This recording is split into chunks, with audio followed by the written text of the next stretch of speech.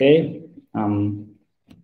Good morning, good evening, good afternoon, wherever you are, and welcome to our next series of guest lectures at UPC on deep and reinforcement learning. Today, we are very happy to have Ferran Alet from MIT in Boston, who will provide his lecture on meta-learning, learning to leverage data at different timescales. So Ferran Alet is a PhD student at MIT CSAIL, advised by Leslie Pack, Kaplan, and Thomas Lozano-Perez, and meeting regularly with Josh Tenenbaum. His research focuses on meta-learning, combinational generalization, and using insights from science and engineering to make machine learning models generalize more effectively. Before that, he studied mathematics and engineering physics at UPC Barcelona, Czech, so our university, being the Politic General of CEFIS, our selective program that allows students to simultaneously complete 2 degrees.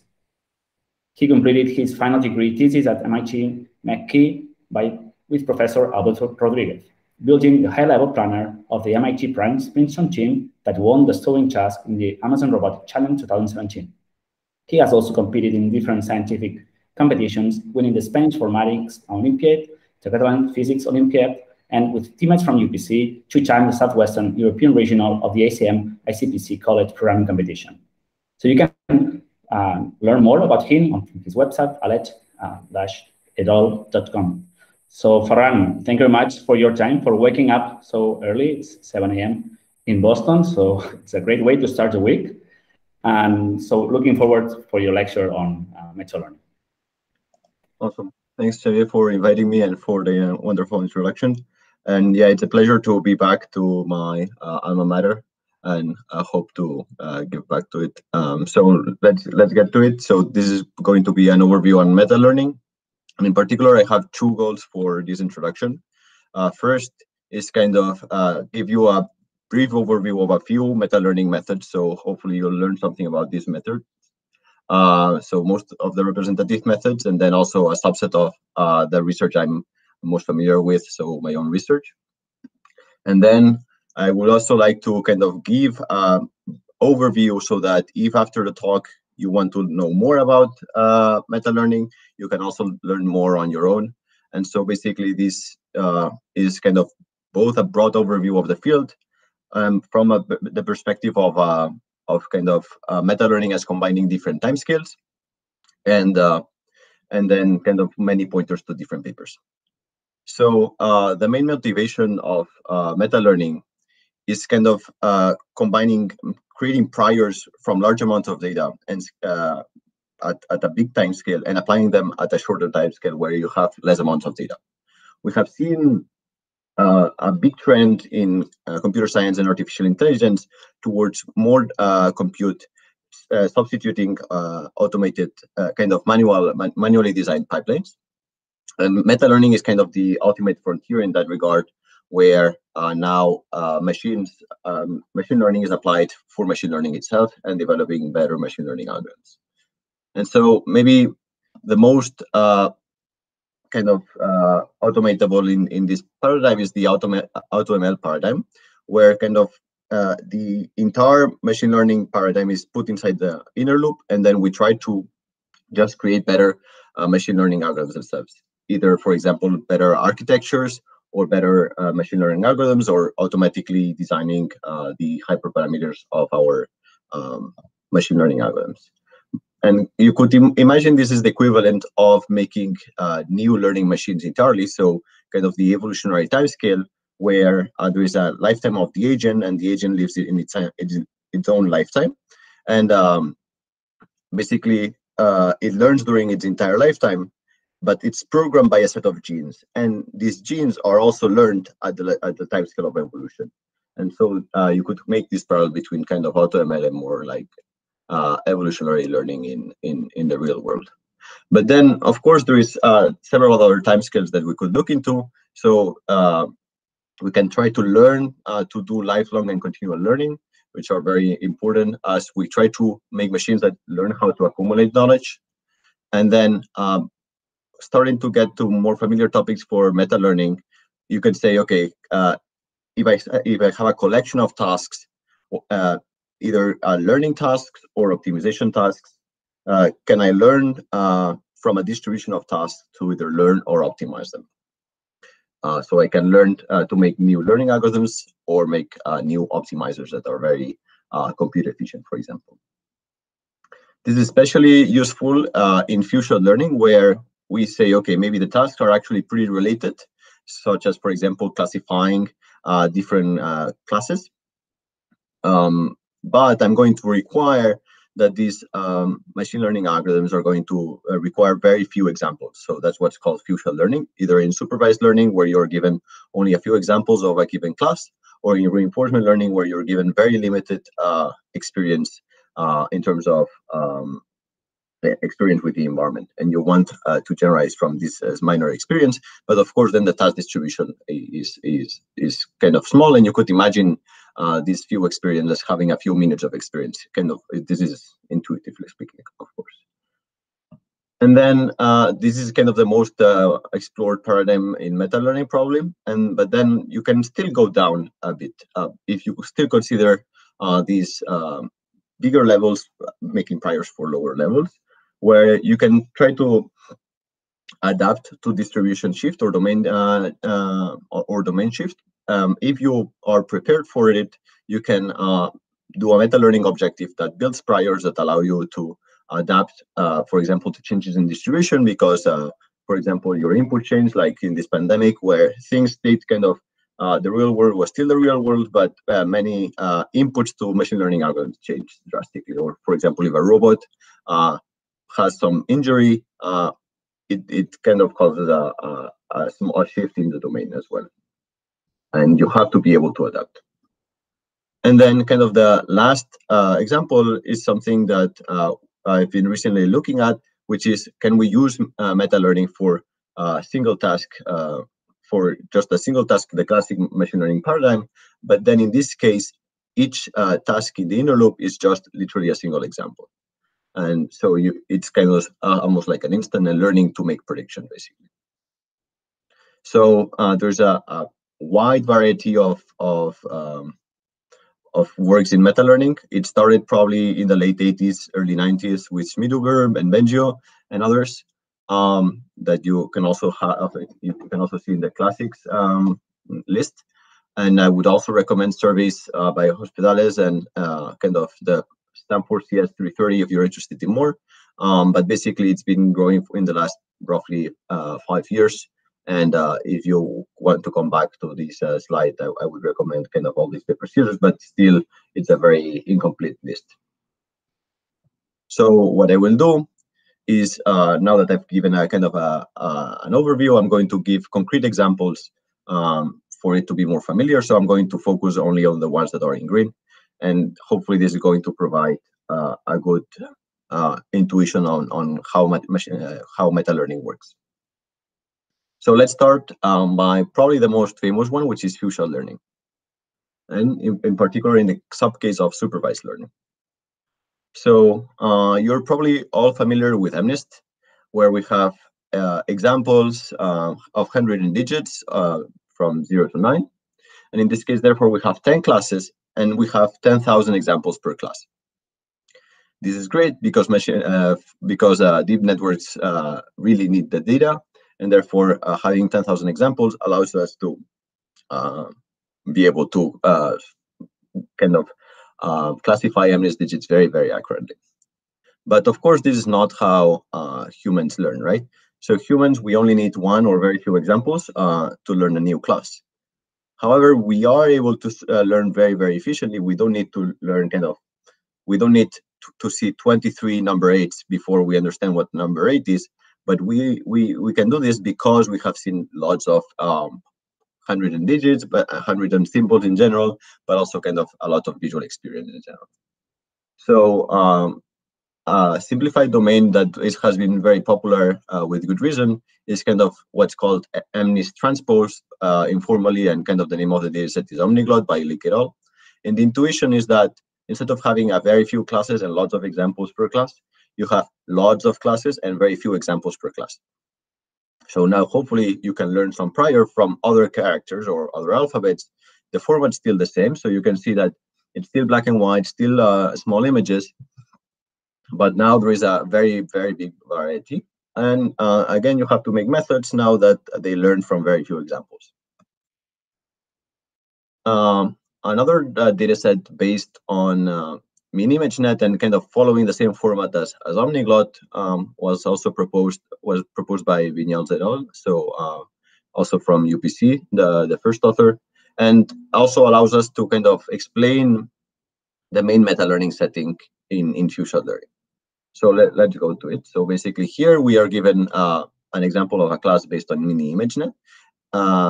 And the idea is, if it's called 5-way one-shot, the idea is that, for example, in here we are given 5 classes per task. So we're going to have to distinguish between these 5 classes, so the dog, the lion, and kind of these other 3 objects. And this is also one-shot because we're only now given 1 example per class. So in ImageNet, we are usually given, I think, 1,000 examples per class, roughly, or yes, 1,000 examples per class. So now we have to learn much more efficiently than that.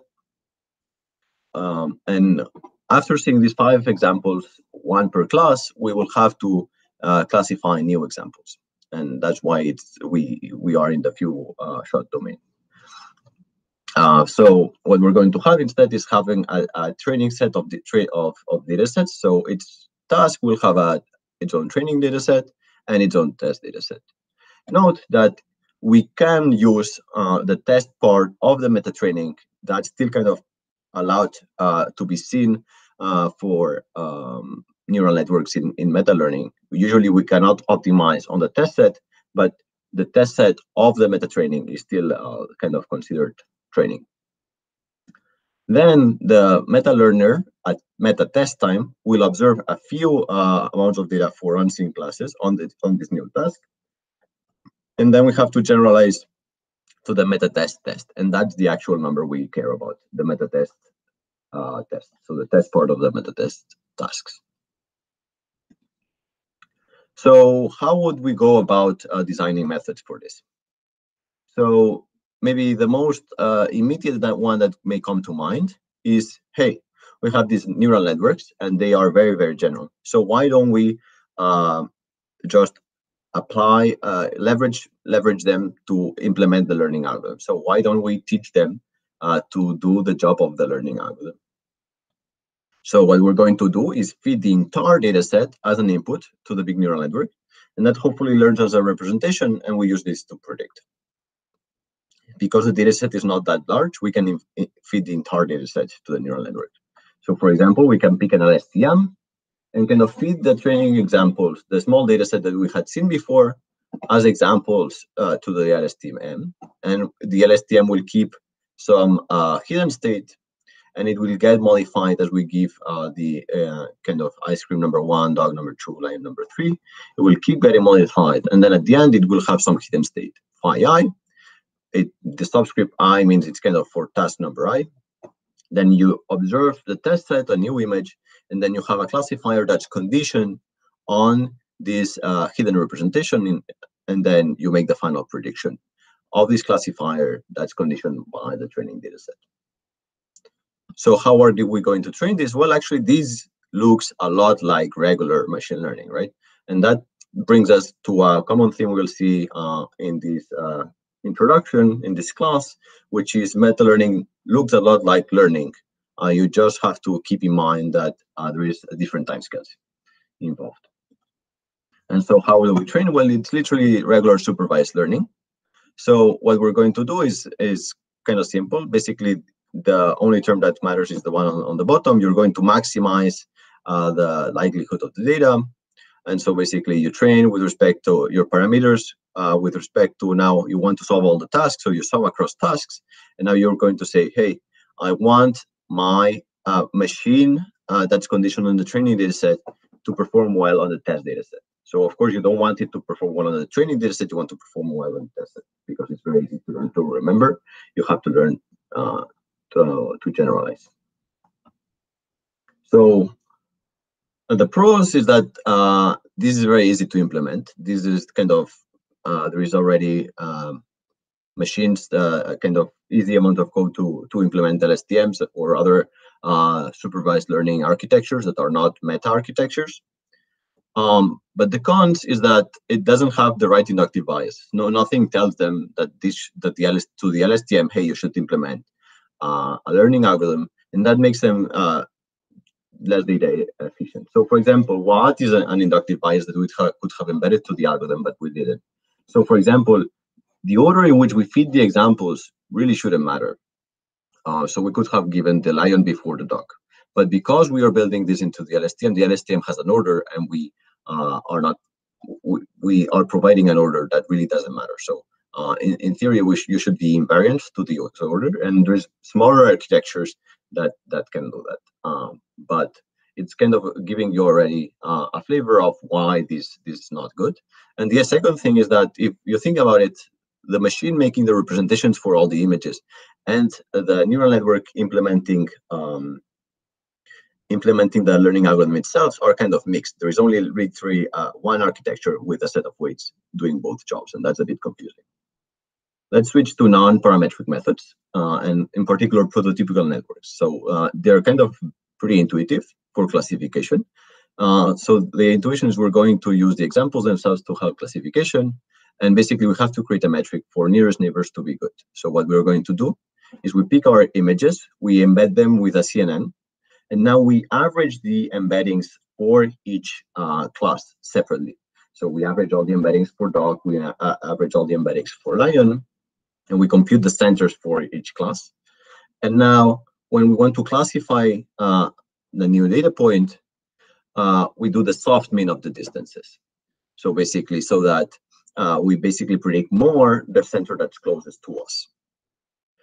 It's easy to implement and optimize, and it's very fast to compute, but only works in classification, right? This paradigm only works because we have a few images, and it's only one of these classes that we care about.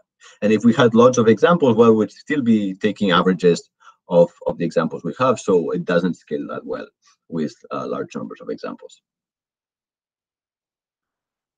And then maybe the most popular framework for meta-learning has been optimization-based meta-learning, and MAML in particular. And so what's optimization-based meta-learning? So the idea is, hey, we already know some learning algorithms. Can we embed the learning algorithms inside our neural networks? And probably the most famous learning algorithm is gradient descent, or a few steps of gradient descent in particular. So can we use gradient descent fine-tuning and backpropagate through the fine-tuning? So what are we going to do? We have our training data set, and usually we would say, hey, we have a new task, let's do gradient descent and optimize the network on this training data set. And after we do this training data set adaptation, we have some now parameters phi I, and we apply them to the test set, and then we make the final prediction. So what MAML does is basically saying, I want my final network to perform well, and therefore, what do I control? The only thing I control is the initial parameters. So I'm going to learn parameters such that after applying gradient descent, I do well on the test set.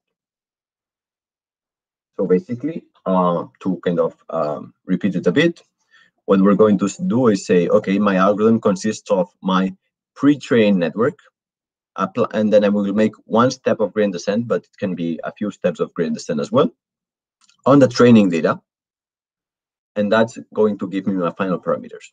And now, what is the meta loss? So how are we going to train this initialization theta? So our goal is to optimize these parameters theta, and the way we're going to do it is saying, hey, we have some parameters phi, and we know how these are computed by taking a gradient step with respect to the training data. And now we want these parameters that we obtain with the training data for task I to perform well on the test set for task I. And then we want to do well on all tasks, so we sum up the losses for each task. And as you can see, again, similar to the black box loss, we do the adaptation on the training data set, but we then evaluate it on the test set because we want machine learning, these meta learning networks to adapt and not just memorize. And so we use the training data in the inner loop and the test for the outer loop. This has a useful inductive bias and generalizes very well. and works with any architecture, but optimization is very unstable because you have to take the gradient of a gradient. So when you optimize these laws, you will have to backprop through this gradient, and it's memory intensive because you have to keep everything in computation. These ideas can also work for few-shot regression. So imagine you're given a few training data sets here, and you have to now generalize to this sinusoid here, or you're given this one, you now have to generalize to this one. So we would have kind of, this is the meta training set of tasks, and now you see a few points, and now you want to generalize to this sinusoid. Now, so in one of our works, we were interested on whether we could make things that could generalize more broadly than just adapting a few parameters, like mammal, to different tasks. And so we said, okay, can we do better by generalizing compositionally, like human do in terms of language, for example, where every sentence we create is novel by combining words and concepts that we already know, but we combine them in different ways, and we generalize very broadly doing so. So in this case, if we knew a basic set of functions, such that, for example, this function over here is the sum of these two functions, now, when we see another function that may not look like anything else that we have seen before, now it's easy to generalize by combining these functions in different ways. Note that we have to learn both the basics and the structure. So we may know these functions because they're very popular in mathematics, as given an example, but in general, we will not know them. So we will have to learn both these basic sets of functions and the structures. So more concretely, mammal and other parametric meta-learning methods like the LSTM start with an untrained network. They see a collection of meta-training, which with its own train and test. They have an adaptable network, and now at meta-test time, they adapt the network and do well on the test set. In modular meta-learning, we start with a few smaller neural networks, untrained, and then when we train them to be composable. What does it mean to be composable? Basically, when you see a new test set, you can search how to compose your small neural modules and then generalize just by composing them. These two paradigms can be combined, where you can train modules to be both composable and adaptable. So each network will be kind of a small mammal network. And now you can adapt both by combining them and backpropagating and adapting their parameters as well, in a small way. So how do we train this? So first, we have this set of composable modules, and for each task, we have a different modular composition. And the way it's going to work is that modules in different tasks, they share parameters, and that's how we get this combinatorial generalization. So we have the same module acting in different tasks in different parts of the networks. And so the key thing for training is that we can realize that since it's a composition of neural networks, the whole composition is differentiable, and therefore we can backpropagate each neural network by end-to-end gradient descent. And whenever a module appears in more than one task, we can pull the results, the gradients, and accumulate them. And then how do we train the compositions? Well, we can use a simple combinatorial algorithm such as simulated annealing, and where we make proposal changes, small changes and variations to each architecture. We can delete modules, we can add modules, we can swap in modules, and that will kind of navigate the space, kind of trying to find good architectures, a good composition of modules. And so if you simultaneously optimize the parameters and the structures for each task in the meta training, then you will learn a good set of weights. And then at meta test time, you only have to search for the composition, and you assume the weights are fixed. So in our examples of the functions, you're given these functions at meta training time. Actually, you only see kind of a sampling of these functions.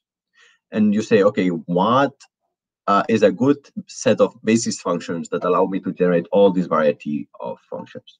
And if we let the algorithm train, we start with these untrained modules on the left, but you can see that the modules start learning something, start finding a common structure, and figure out a few basic set of functions that allows them to generate all the diversity in the meta training. And it discovers the step function, it discovers kind of the sinusoid and the cosine, it discovers the absolute value all on its own in order to kind of be able to generalize all the meta training.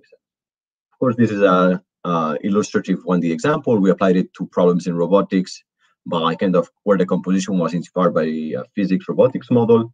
And that allowed us to kind of discover inherent structures. So for example, the modules depended on the objects.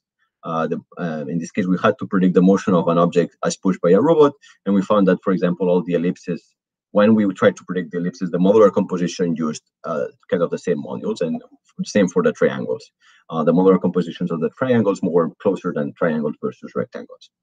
And also, similarly, for predicting motions of humans when doing different actions, in this case, the composition was a module predicting each limb. And so the intuition is that different actions that were very close, such as jumping in the same place and doing jumping jacks, had a lot of the same modules applied. Whereas, for example, I don't know, waving one hand and punching maybe had very little resemblance. Okay, so we have given an overview of few-shot learning in supervised learning. So now, what we're going to do is basically reuse this technique of modular meta-learning. The same technique, we're going to see how it applies kind of one level down in this timescale hierarchy. And this is joint work with Erica Wang, who was a master's student with me at MIT, and now she's a PhD student at CMU. And we're going to see how we're going to apply it to a problem that usually wouldn't think at as meta-learning, which is inference. So I believe you've seen some in past classes some work on graph neural networks. So this is a very interesting work done by Kip and Welling, which is called a neural relational inference. And the idea is you see a few particles interact or a few entities interact in general, and you have to predict the future. Imagine, for example, these are charged particles. You don't know which ones are positive, which ones are negative, which ones are attracting, which ones are repelling. In order for you to predict the future, you have to first infer the graph of relations, which particle is which type and which relation is each type. And now once you have these types of relations, now you say, okay, now that I know which particles attract and which ones repel, now I just have to run the corresponding graph neural network customized to my set of particles. So you have to infer the relations and then execute them. This doesn't look like a kind of meta-learning setting because it's kind of just one prediction task. But you can think of using the modular meta-learning framework where now each task is a different scene, and different time steps of that scene are different examples of one task.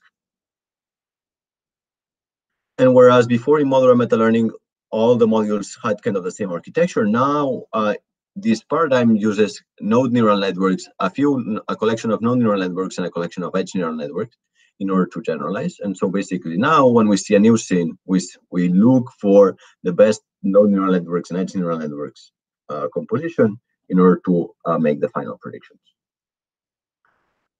And you can see how we are reusing the same ideas for now things that apparently wasn't multiple tasks. If you think it from the lens of just building priors from having observed many different scenes, now I can learn to do inference very well using the same techniques. Cool. Now let's move on to few-shot reinforcement learning. We will see that some of the methods that we analyzed for the supervised learning portion are also applicable for reinforcement learning with a few changes. So the first one is actually very similar to black box adaptation, which is saying, hey, let's just give it to a recurrent neural network and let the recurrent neural network just do its job and learn the entire learning algorithm. So what we do is we say, okay, we just have a recurrent neural network that's going to execute the entire lifetime. And by doing so, we do not reset the hidden state between episodes. And that's very key because now when we reset the hidden state between episodes, we are not allowed to remember from past episodes. But we want the network to kind of learn from past episodes, and therefore, by not resetting between episodes, that's when we are allowed to generalize. So imagine, for example, you're these mice, and you don't know where your foot is.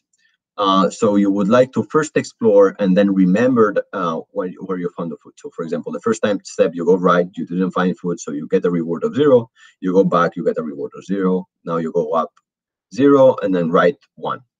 And so let's say the episode finishes. Well, next time you're not going to go right first because you remember now that your food was on the top right. Now next time you do it, you go up and right, and you don't need to re-explore anymore. And this is very simple because it's just, again, a recurrent neural network policy where you don't reset. Cool. The other approach that also transfers from few-shot supervised learning is MAML and similar methods. So another type of thing that you can do in MetaRL is having these legged robots in simulation, these Mujoko robots, and make a task where each task is kind of going to different locations in the map. And so you're going to train an agent so that after adaptation, it learns to go to the correct position in the map. So you have to change a bit how you compute the inner gradients, but the idea is still the same. I'm going to learn an initialization of parameters so that I quickly adapt my parameters to doing different tasks. Notice that that's cool, and it kind of that almost doesn't change the framework of MAML, but it has a bit of trouble because MAML per se does not learn an exploration policy. And so if you want to have this consistent exploration policy with MAML, you have to do quite a bit of work that I will not go on this introduction. You can find more work in the related work slide I did at the beginning. So we were kind of motivated by the lack of generality of this RL method. So if you saw the examples I gave, these were mostly robots going to different places. So for example, a robot generalizing to going to the right or learning going to the left. This almost felt like to us like this was the same task, just minor variations of the same task. And kind of maybe in 2019 when we started our work that I will present now, the most meta-learning algorithm could generalize is being trained on going to different locations to the right, and then at the test time, learning to go to the left, which, okay, it's a bit of generalization out of the distribution, but still kind of limited. So our goal was, hey, can we learn algorithms that are very general in the sense that they apply to completely different domains? So we took different OpenAI gym domains, and we would like to learn on some domains and apply it to other domains. So we did this work in 2019. There's also some concurrent work that took a different approach, but with similar goals by Kirch and all. So this is joint work with Martin Schneider that was a master student I was mentoring at MIT, and he stayed luckily with us as a PhD student now. The best way to analyze the method I'm going to talk about now is at the evolutionary timescale. We will see that we're going to find the code or the genome of the agents, and now the agents will start completely from scratch in order to and then learn learn all the reinforcement learning loop. So the way you have to think about it now is where the inner loop of this meta-learning is going to be the entire lifetime of the agent. And the code now feels like a lot like machine learning algorithms. We will make a machine that searches for machine learning algorithms. And our inspiration is that machine learning algorithms are able to work in very varied domains like GANs or transformers. The same idea with some changes in the architecture is able to generalize to very different domains. So if we search at the level of algorithms of literal pieces of code, maybe we can generalize very broadly. So in particular, we were focused on inventing new curiosity algorithms and formulating this as a meta-learning problem. So imagine you have an RL agent in reinforcement learning interacting with some environment, and usually we have an RL algorithm like PPO. A human invented this cool algorithm, and it has a machine with its own neural networks inside. So it has a piece of code that tells the neural networks how to learn and how to act. This machine outputs actions to the environment, and the environment provides states and rewards back to the algorithm. The algorithm will use them to update the networks. And then what we do is we have a curiosity learning that's meta-learned and then provides proxy rewards. And we want to invent this algorithm. So many people have invented cool algorithms. Can we make a computer that invents the algorithms for itself?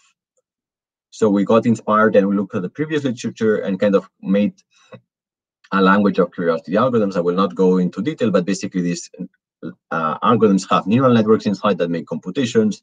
You can combine results from different neural networks. and output a reward for the overall RL agent. And crucially, you have to make the algorithm learn how to learn. So we were also going to search how to train this curiosity algorithm by backpropagation. And so the idea is we train on this simple domain with fixed discrete actions and few time steps, but want to generalize to continuous action spaces and a lot of time steps, so 500,000 time steps of training. We tried basically automatically, you can search over short programs, short algorithms, and we can see that most of the programs do pretty badly, but there is a few, so this is the mean performance, sorted by performance, and plus standard deviation and minus the standard deviation on different lifetimes of the agent. And you can see that there's a few programs that are statistically significant that are very good. So most of them are random, a few are good. And if we analyze the top programs, you can see that still when we are still in this random region there, and the kind of sort of good programs in this simple domain are only or kind of bad on the new domain, but on the very, very best on the right for this simple environment are also good on the new environment. And same for this. So if you're on the very right, you're on the top right, and not you can when you're in the left, you can be anywhere, but when you're statistically significant, you're also good on the new program. And this is for comparison is the human designed algorithm. So they do good, but not that good.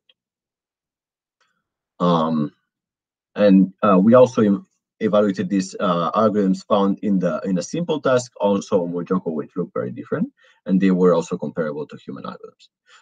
Not only that, the cool thing was that it invented novel algorithms, so literally pieces of algorithms that one could publish in a machine learning conference.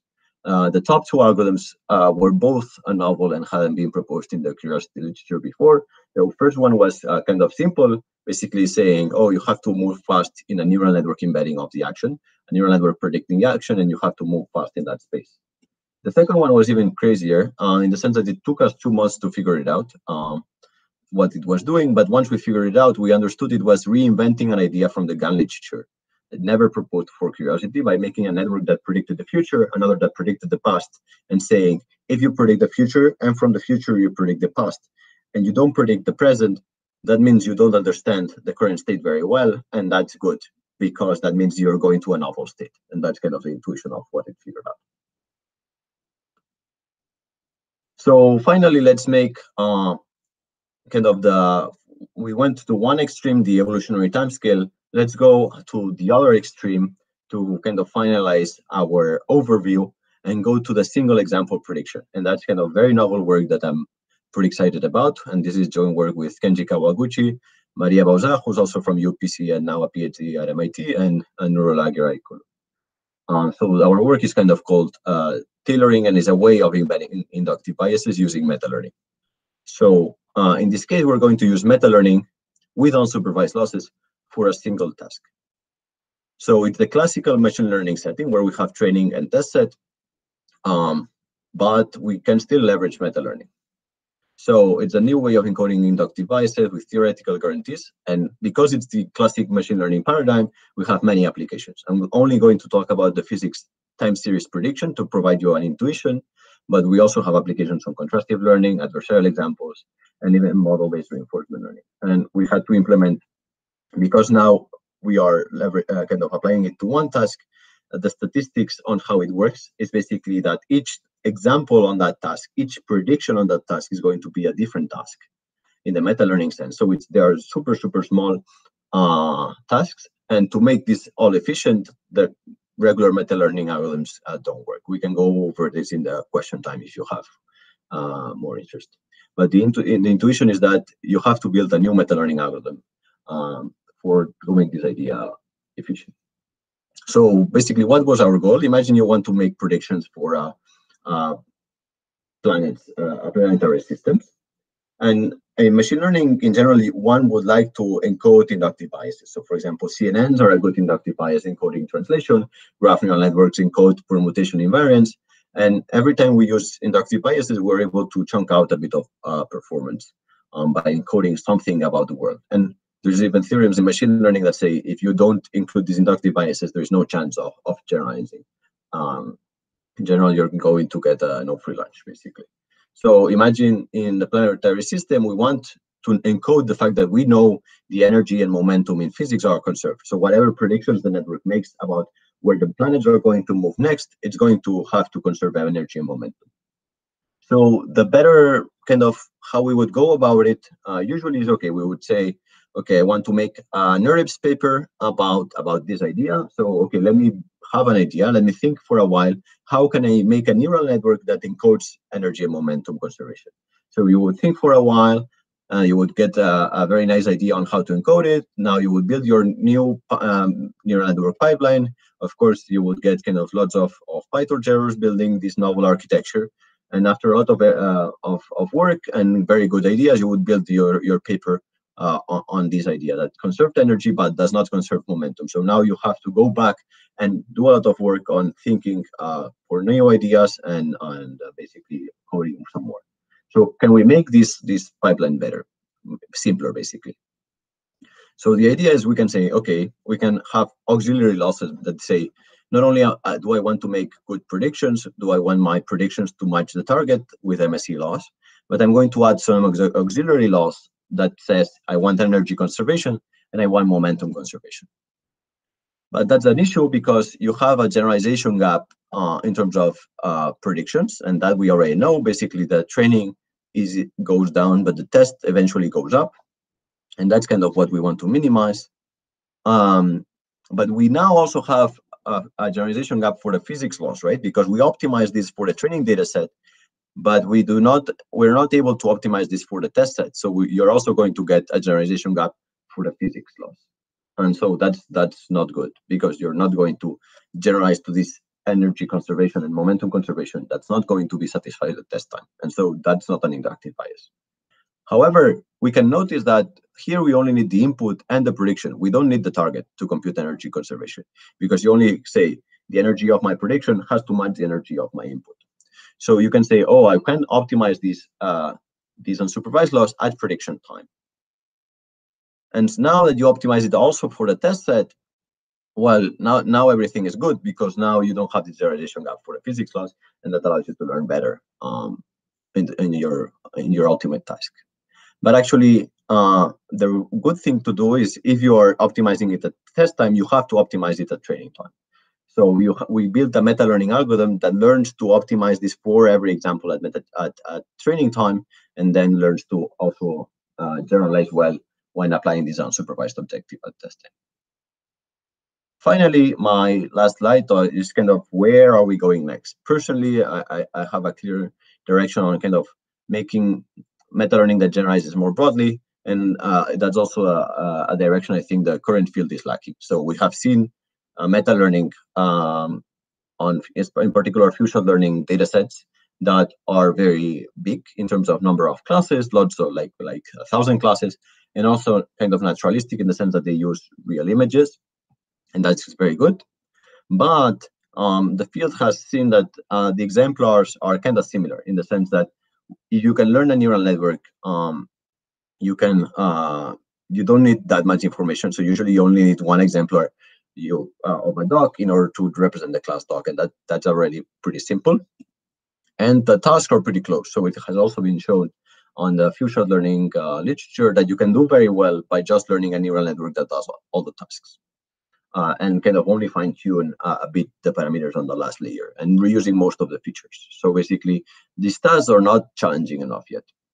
On the other hand, I'm very inspired by the program synthesis community that asks programs to find programs. Basically, you have to find programs that satisfy some data sets, and these programs generalize very broadly to things that do not look very different from each other and can extrapolate to a very big execution. So from small towers, you can build large towers, or from small physics laws, you can combine them to make more complex physics laws. So they require very broad generalization, but usually these data sets are small and manually created.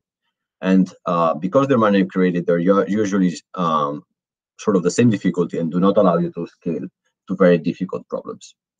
So we're building a new data set right now. It's presented at NeurIPS workshops, which kind of combines the best of both worlds. It's large and naturalistic and requires extrapolation to different kinds. So this is joint work with an undergrad currently at UPC, Javier Lopez Contreras. And the intuition of what we're doing is basically we pick codes from programming competition. There's lots of humans submitting code solving these tasks. These tasks are super hard for current machine learning algorithms, but maybe what we can do is extract subcodes and make tasks out of these subcodes.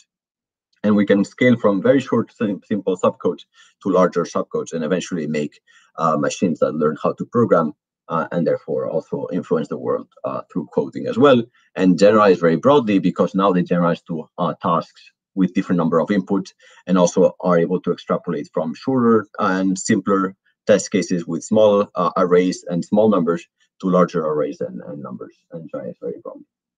And so I think that's an exciting direction for future work. Thanks a lot for your attention, and I hope that gave you some excitement about the current meta-learning research. Great. Thank you very much, Ferran. It's impressive the amount of work that you have covered in such a short time. I really appreciate and thank you for the effort of synthesis and also impressive the work you are doing at MIT.